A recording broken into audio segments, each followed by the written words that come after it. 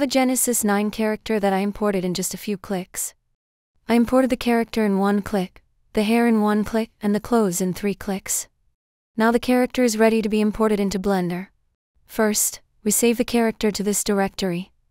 This directory is monitored by Blender. This is where you save your pose presets. This is also where you save your audio from Mimic, Azure, and otherwise.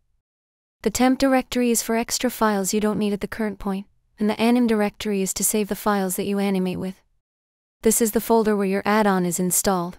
Copy the folder named Scripts and paste it into the base of your DAZ library. Next, click Refresh on your Scripts folder in DAZ Studio. Now you'll see the diffeomorphic folder that was inside the Scripts folder appear inside your asset directory. All you need to do is click Export to Blender, and this will save a DBZ file with the same name next to your character file. This file is necessary for the import system to work.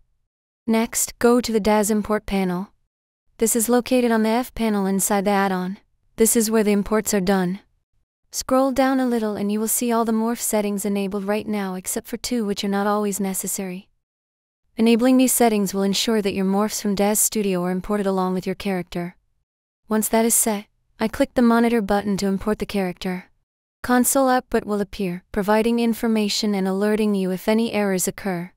The character came in along with the camera from DAZ Studio. I'll click this button here to cycle to the camera. The character was imported without animation. Since we bundled the diffeomorphic add-on and use its API, we can now go to Diffeomorphic's runtime panel and you will see them and can use them to animate your character. Please make sure to select the rig so you can see all the morphs.